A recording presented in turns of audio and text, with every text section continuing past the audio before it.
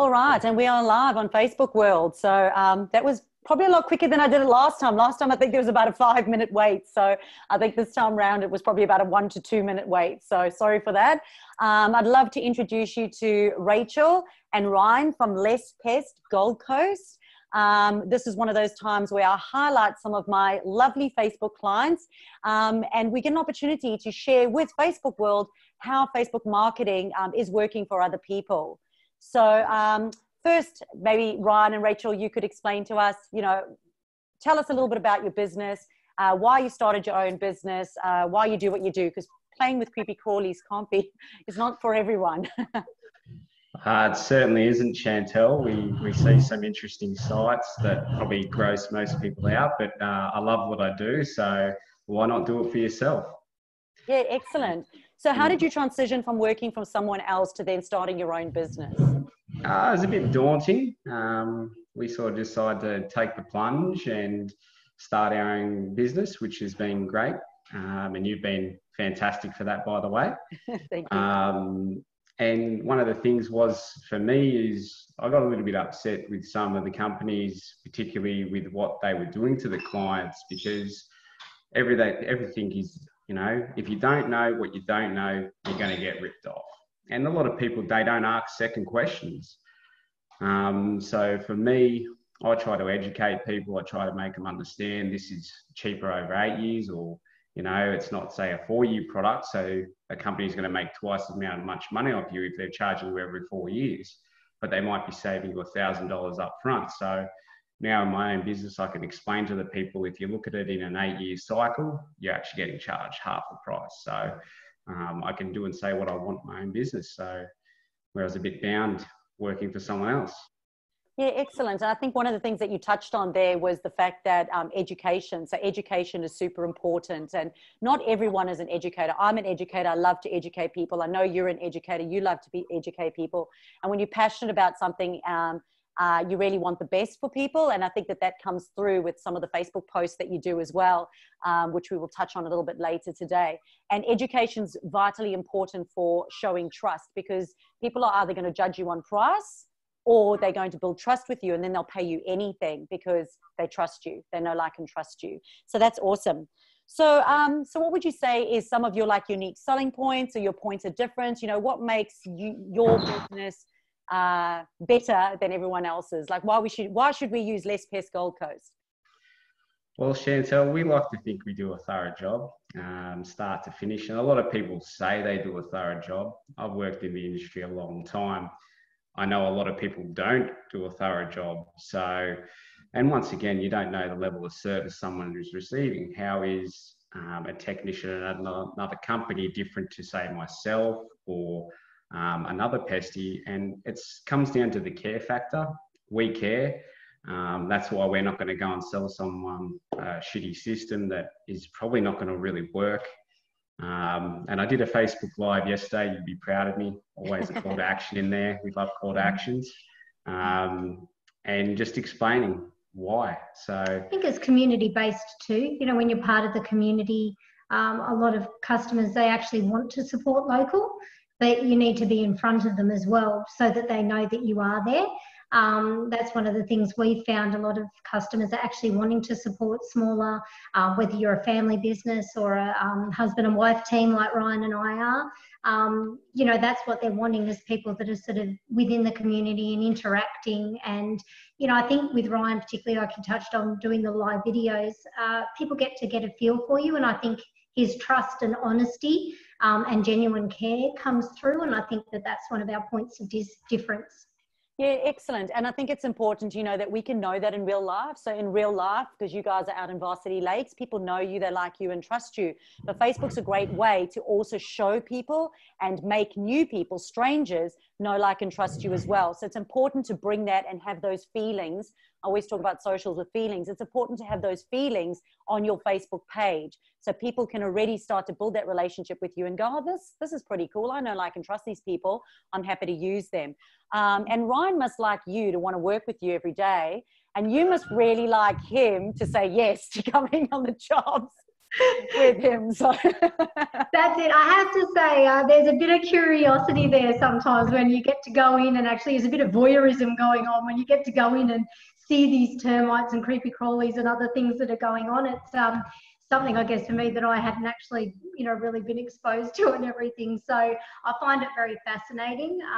But at the same time, I'm quite happy working at home in the office. It depends what the job is as to whether I go. All right. So then tell us a little bit about your Facebooking. So who's responsible for doing the Facebooking? Tell us a bit about how you manage that. Yeah, that's why I think something that evolves, and yet again, Ryan and I are still evolving with Facebook. And I think that's why us working with you, Chantel, is an ongoing thing. I think it's very important in business to actually never just think you know everything. Things are always changing, especially in technology. So it is important to keep up with it. And I think it's about getting your own rhythm. I think everybody that's on Facebook as a business will have a different way of doing it and communicating. With Ryan and I, we've just evolved and shared. So sometimes I'll record him, but if I'm not there, he's worked out how to do his lives himself, and he's very natural and good at it. So he does the lives, and if he's done one like yesterday, he lets me know, and then I go in and I actually write the blurb that goes with it. So that what he's saying in live is sort of, coming through on the little message that we put there in writing, because not everyone listens and not everyone's a reader either. So they're getting the message in both areas. I'll do a lot of the content posting, but usually that comes from Ryan taking photos and just being aware that he needs to be taking things on the job. And part of it comes from passion. When you're doing that, he just loves to, take photos of what he sees or alive. But I think it's also, like you said, being aware of going, just because you do it, don't get complacent thinking, oh, everyone's seen that or they know that. They don't. Yeah, people don't know what you know, 100%. No. So it's very important to always remember, I think, that you always treat it as if there's a new person watching, or, they haven't seen this particular video maybe before that you've done. It's always slightly different. I always look at it, Chantel, and go, if it's something that I think no one's seen before, or they're going to find it interesting, which in my line of work, it's always. So I always Facebook Live and go, look, you haven't seen this before. This is something I come across on a regular basis, but you guys haven't seen it, so I'll do a Facebook Live. So that's just how I do it. Yeah, excellent. And something you touched on earlier was always a call to action. So for some people out there who haven't worked with me, they might not know the importance of that call to action. It's all well and good just going and posting, have a look at this, have a look at this, have a look at this. But we also do need to invite people to work with us or to ask questions. So that was the call to action that Ryan was talking to a little bit earlier. And you guys are lucky because we always talk about pain and agitating people's pain and getting them to take action. And when they see the creepy crawlies, it's quite easy for people to go, oh my gosh, it could be living under my deck. I better do something about it. It might be growing. So, so you guys are lucky enough to have that. That's very true. So one of the things that we did do on your Facebook page recently was we actually changed the name from Lesspest to Lesspest Gold Coast. Okay. Yes. And we had a discussion around that. And the reason we did that was because you are Gold Coast based. So it's one of those non-negotiables that are there. And we always talk about when you jump onto a person's page, within 3 seconds, we've got to know, like, and trust them. And we've got to know what it is that they do so that we look further. Okay. So with no further ado, we'll jump onto your Facebook page and we'll have a little look. Let's have a look. Bearing in mind, there we go. Cool. So here we go. So if we jump onto Lesspest, you can see their branding's in there. It's consistent, really cool cover image at the back. And you can see on the left-hand side that it's Lesspest Gold Coast. So that within 3 seconds of somebody coming to the page, they can go, you know what, this business is in Gold Coast, so yes, I'll look further. One of the other things I really like was the way in which you've done your services, because you've actually put human pictures inside your services, which is relatable. Which is really cool. Some people may choose to just use sort of like logos or branding, and that's okay too. But I kind of like this because Brian, and Rachel, you're both a little bit cheeky, and I like that comes through in both your banner up at the top and in your services over here. I'll just click through to the termite inspection one because I was looking at this a little bit earlier. And what I like about this is the fact that you've used human language. You've used simple language that simple people can understand. There's no sort of big scary words in there, but it's completely relatable. And on top of it, you have put a little bit of a call to action there. Is like prevention is better than cure. Is that you're kind of evoking or stirring up a little bit of, you know, use us or get your pests sorted out sooner than later, because else you'll end up being in more trouble. So I really like that. So we'll just scroll down and we'll have a little look. And you can see here, obviously, they've also shared the fact that today we were doing this live. And these are the lives here that we were talking about. So Ryan hasn't put on his makeup. Oh, he has done his hair. But normally I hold the phone down so you can see up the nostrils. So I've learned something there, Chantel. Okay, so as my teenage girls will always tell me, it's always high, low, high, low. Oh, right. High, low, then you'd have to worry about the nose hairs. But you don't have to go and get dressed and make it fancy, as long as it's a valuable tip. And here you can see Rachel has been talking about making sure that the content, the written content that you put inside there, people, because some people and they're not allowed to watch lives. So then actually, so if you don't have written on your lives, well then it's much better to make sure that you have this here, and also this kind of in the album too. So that's yuck. Okay. So we've got lives. Of course, we always talk about, you know, having the fun game stuff in here as well. And you guys love your dog, so you'll see a picture of the dog a little bit further down here. I always say dogs get one of the highest engagements. So their dog features in quite a lot of their videos. It's obviously going to help with engagement. And your dog goes with you sometimes, is that right? No. No, he doesn't? No, he's an office dog. He's an office. He stays with you. He's not quite as active as he used to be. He's not very mobile. So I really like over here how you've gone to the effort of putting in the circles over here as well, just to show people what it is, and the use of emojis just to evoke, you know, some of that pain or some of that like, oh my gosh. One of the other things over here that I've seen is your reviews. So tell me, did you have to threaten people with termite infestation in order to get these reviews? No. Would you tell us about how you got those reviews? I just say to people, you know, like, or some, not even all these people, I haven't asked any of these ones to give me reviews, but sometimes I say, look, if you really like us and want to help us grow in the community and support us, would you mind giving me a review, and just be honest with how our service went? Just, yeah. That's all I say. Excellent. Good customer service. Yep, that's excellent. If you don't ask, you won't receive. That's how people work. 100%. So, so would you say, like, if you just set up your business and you just set up this Facebook page, would you still be getting results? Like, so what does it take? What does it take to get results on Facebook? For a start, it'd be actually not just creating a business page and leaving it. Yeah. I know as a customer in the community myself, to me, it is a way that the community will actually search for people and find businesses and whether they're credible. And I know I do the same. If I go and actually look on Facebook and their business page and there's nothing there, you're not building any trust. You're not giving me any information. And yeah, it doesn't look very professional in my mind that, you know, you've created it, you haven't done anything with it. So I think it's very important when you're looking at that you have a strategy, say with like you, Chantel, that actually helps you how to do that, because I was in the same boat. I knew how to create it, but I didn't know how to actually implement and make it work. So excellent.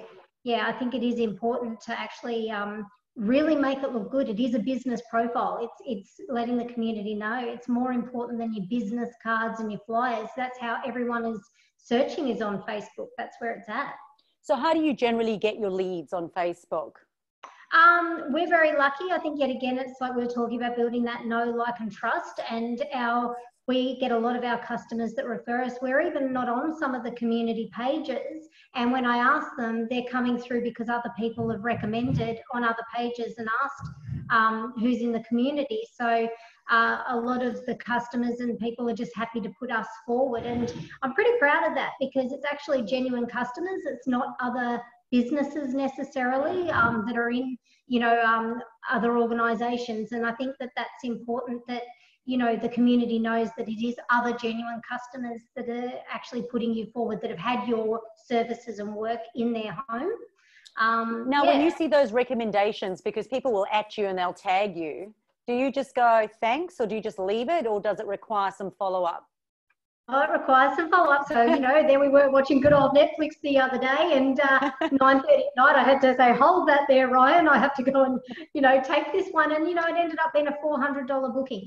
Excellent. Excellent. You know, Yeah. and I think it's been engaging in the community. You know, we've picked up a complex with one of the property managers on site, and that brings us in on, I don't know, about $5,000 or so a year. 5,000 to 10,000 a year. Yeah. Yep. So, and then we picked up a commercial client, which is probably worth 5,000 to 10,000 a year. So, you know, and that was all through Facebook, all originated through Facebook? All through Facebook. And yet again, they were wanting somebody within the community, somebody that they could see that had been recommending us. So they actually told me that they had looked at our reviews. They did go and look at our Facebook page, and obviously also the reviews, but they also wanted somebody that was more smaller, because they find that they weren't getting the support. They wanted a trusted company. So we've gone in, sorted their problem. They trust us. They're going to continue to use us. So, you know, Facebook, you know, off one termite lead, we could end up with a $6,000+ job, you know. So, and that has happened from one recommendation. Yes, I think some of the things that you've touched on here, that know, like, and trust is obviously important, and then having that same feeling on your Facebook page, but that, you know, you can be on Facebook as well, but you've got to remember that you've still got to follow up on people. You've still got to deal with people. A lot of people come to me and they go, I don't want to deal with people. I just want people to pay me money straight through Facebook. You know, there is that, how do you actually convert them and take those leads and get them on Facebook? And Facebook can actually be doing its job. And sometimes in some companies, it's the fact that they're not taking them off Facebook that's the problem. Yeah. So you guys are obviously doing it well. Yeah, well, we've got a booking system. So obviously when you answer the client, you know, on the recommendation, or they're asking for people or a service, then, you know, you sort of say, well, we can help you and everything. And then we'll personal message, you know, in the little messenger. And then I get obviously their details, and then from there it swaps over onto our database. And so we're off of Facebook, and now you've got them in your actual database. Excellent. Awesome. Because that's super important, is obviously to build your database. So, all right. So people in Facebook land right now that are watching, those that are on the Gold Coast and are potentially looking for a pest company, how can they be in touch with you? Give us all your deets. Okay. So they can go over to our Facebook page, which is Lesspest Gold Coast. And they can call us on 0497 006 400. They can check out our website, which is lesspestcontrol.com.au, and they can check out our YouTube. There's a few places that we're at. So we've got an Instagram one, but yeah, we tend to find that we're on Facebook a lot. So whichever way suits you. Excellent. Thanks so much, guys. And for those who have been watching today, if you do have any questions or comments for Ryan or for myself, please leave it in the comments below at the bottom of the live. And we'll get back to you shortly. Also, just to let you know that if you do have some more inquiries as to how Facebook could work in your business, I'd love you to book a discovery call with me as well. That's how it starts. It starts with a discovery call to see whether or not we can work together. And for those of you who just want to stalk me a little bit further, you can jump onto my website, chantelgerardi.com.au, and there's heaps of free training. We just loaded a new podcast on yesterday. There's another blog that's getting loaded tomorrow.